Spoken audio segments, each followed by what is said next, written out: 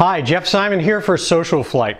Even though we're at the core stages of building this fuselage, one of the things that we want to do is build it from the inside out, getting all of the systems done and in place before we have to worry about getting around skins and the outside things that will close out the fuselage. So we want to get the electrical system all set, and that includes the avionics.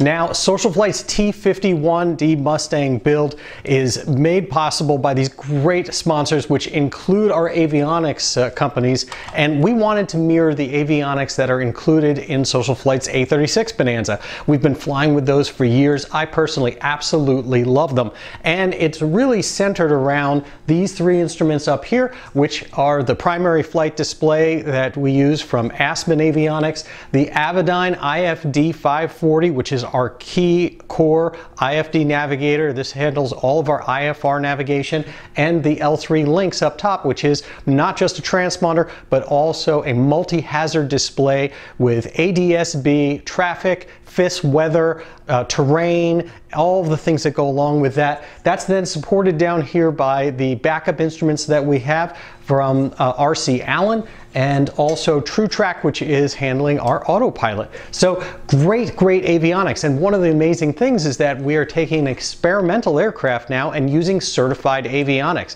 You might wonder why we're doing that. Well, one of the biggest reasons for doing that is you have to be certified to begin with when you're dealing with the IFR navigator. And that's something that's important to us as we're going to be able to travel the country, taking the aircraft around so that all of you can see it when we're done. And we figured that at the same time as we're doing that, why not use the avionics that we were so comfortable with in the Bonanza, as I mentioned earlier. So the first thing now we have to do is actually go and figure out what our layout is going to be, which we have a general idea of from this here. But what's really going to make this easy for us is this amazing box right here from Approach Fast Stack. The Approach Fast Stack system takes away all the crazy wiring that you have to do pin to pin to pin throughout all these avionics. What it does is it all comes together through this Fast Stack hub.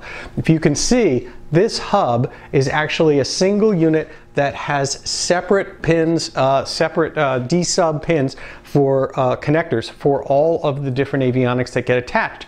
And then Approach Fast Stack, when you use their system, you actually give them what your aircraft is, what the lengths of cables are, and what the avionics are that are inside the aircraft, and they give you pre-done harnesses. So it's going to be surprisingly easy for us, once we have the layout and we have the mounting done, to be able to actually wire it up. We're just going to mount the hub and plug and play with the harnesses that they gave us, and then take the pigtails for power and things like the antennas, etc., bring those out and hook those up. So when it comes to the actual construction of the panel, we have to level this part here. We have to make sure that the panel is actually straight up and down.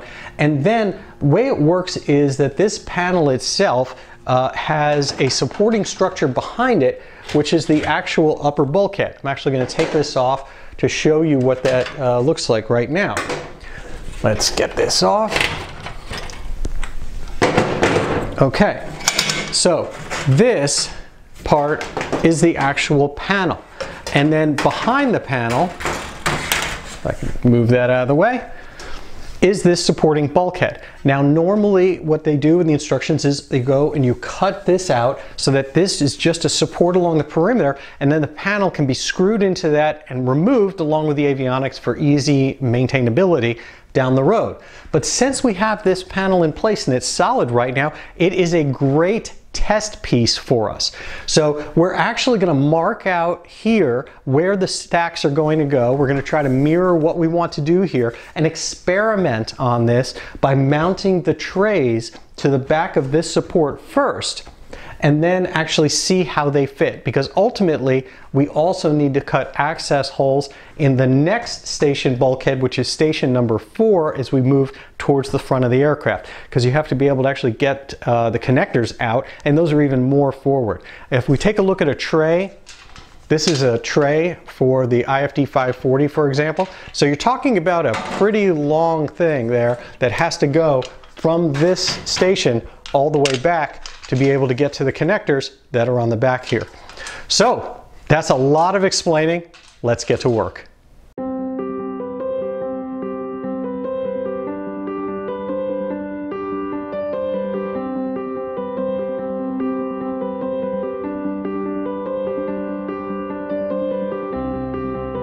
in the Bonanza, it's done on a panel that comes out. But that's another option for us here also, by the way, that we can do. If you want to be able to just pull this, all we have to do is segment the panel. That's all you have to do. Just have screws. All right, so we hit our first snag pretty quick. When we looked at what's involved in the back of the tray for the IFD 540, we found that we're not going to have the clearance to be able to mount it here where we thought it was going to be the best fit because of the bar that we've got behind it on the station number 4. So what we need to do now is rethink this, and we really have two options. Option number 1 is to go and rearrange these and see if we can fit it in if we actually put our link system down here and put the IFD system above it, basically that type of a layout here.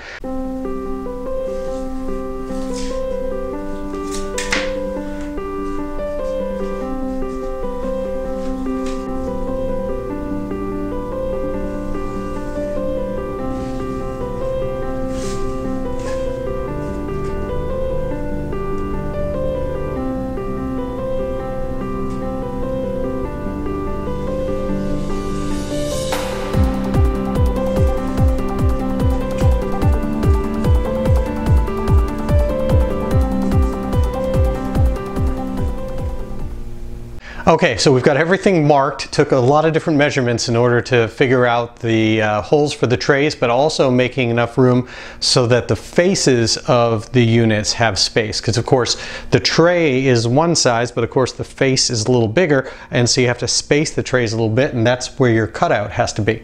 So now what I'm going to do is actually we need to cut these out, and I'm going to try using this square punch. Instead of just drilling holes in the corners and then, you know, cutting with a wheel. Let's see what happens with this, because of course the nice part is we're experimenting, and we're just using this the backing plate that we're going to end up getting rid of anyway. So let's see where we go.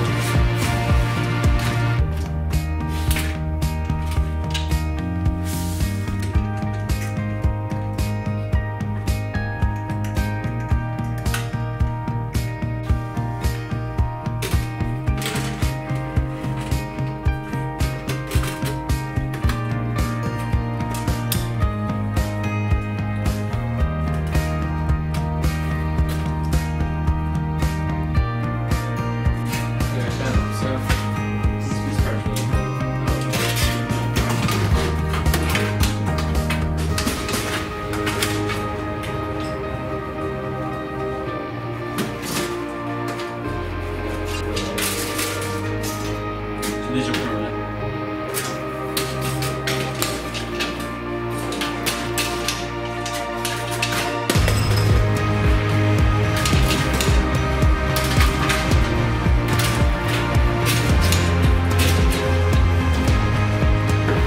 But let's assume that we attach this all here, right? Can't take it out.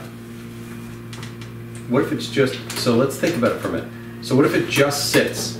What if the whole panel comes out and then it goes in and has these rails and is perfectly attached, goes in, and when it goes in it sits on here, so all the weight, down weight. Now we have to worry about up. Yeah. What protects us from up? Yeah. And that's the only thing we would have to like then worry about.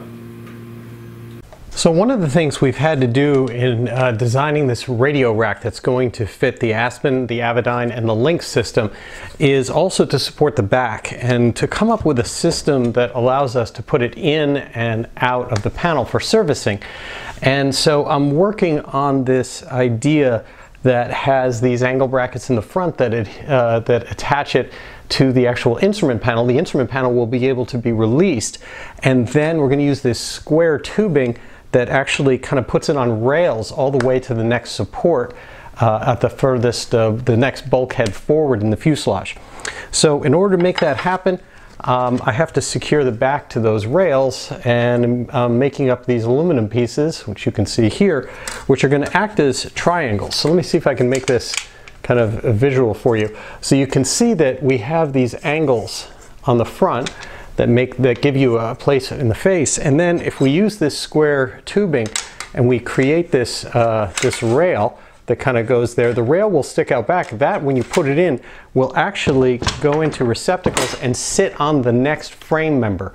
So that'll give us a really good support that when we put it in there, those rails go, they sit, and we're in really good shape. And those will get captured by hat sections, little small hat sections, which are perfectly sized for this square tubing to slide into and sit into place. One of the things that really helps during a construction like this is to get a supply of 832, 632, 1032 plain nuts, non-lock nuts. Almost everything in aviation is a lock nut to hold things together. But when you're putting things together and taking them apart as many times as we have to do here when we're trying to create a prototype of something, it really, really helps a lot just to be able to spin on and off temporary fasteners like plain nuts. And they're not really readily available everywhere. You have to like sometimes find them that match the actual hardware you have.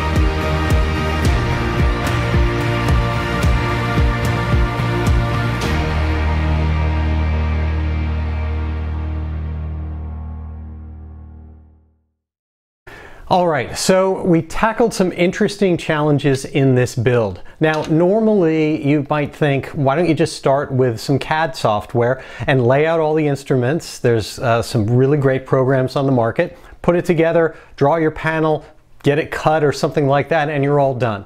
But of course, as I mentioned in the very beginning, things are different for this. First of all, the T-51 Mustang being an inline aircraft, your panel isn't very big to begin with, and in mimicking the actual structure of the original P-51 Mustang, you have other obstacles to contend with.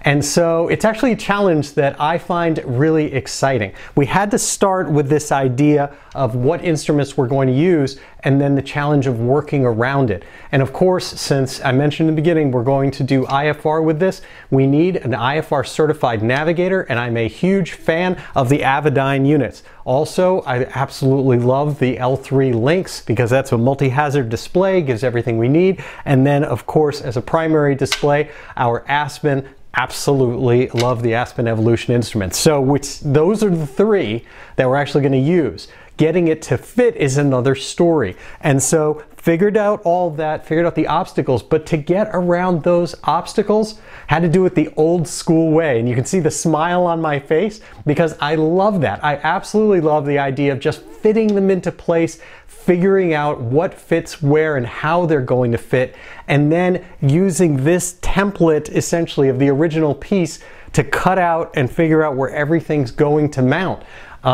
I just like that. It's kind of like old school hacking around and fitting things the way they're going to be. And then at the end of the day, we have those critical instruments set and everything else follows suit after that. But then we hit that other snag that you saw. We had to figure out how we're actually going to support them. And so we created, as you could see, that structure that actually puts all of them together here, has them on these rails, and these rails actually get encapsulated. They go into sockets that we built on the next structure back. And so when this slides into place, it just fits. Everything after that, we can now lay out the other instruments and move to the next level. And that's what's coming in the next video. You'll see how we moved from this stage right here with this temporary piece that we did to actually going and laying out what we want to have with these instruments in place, actually doing the sub panel and drawing out here all of the where the instruments are going to go, coming up with what the sub panel is going to be, and then I can actually tilt this forward and show you a quick view, there we go, of how that is actually going to work. When that goes into place, we were able to play with that, all coming in the next video. And then the really big thing where we work with our friends over at Fabco and actually get panels cut that are going to do all the steps that we need and get to that final instrument panel. So with that, please join me next time where we'll reveal how we did the rest of that process, give you some tips and tricks, and hopefully if you decide to build an aircraft someday, or even on your certified aircraft, you'll have a few more ideas to think of along the way. Until next time, I'm Jeff Simon for SocialFlight. Be sure to check out the SocialFlight mobile apps and SocialFlight.com, where we have tens of thousands of aviation events and destinations, $100 hamburgers, and our Fly to Win challenge, which is so important because you've got great opportunities to win some wonderful prizes from our partners here at SocialFlight. Until next time, I wish you all blue skies.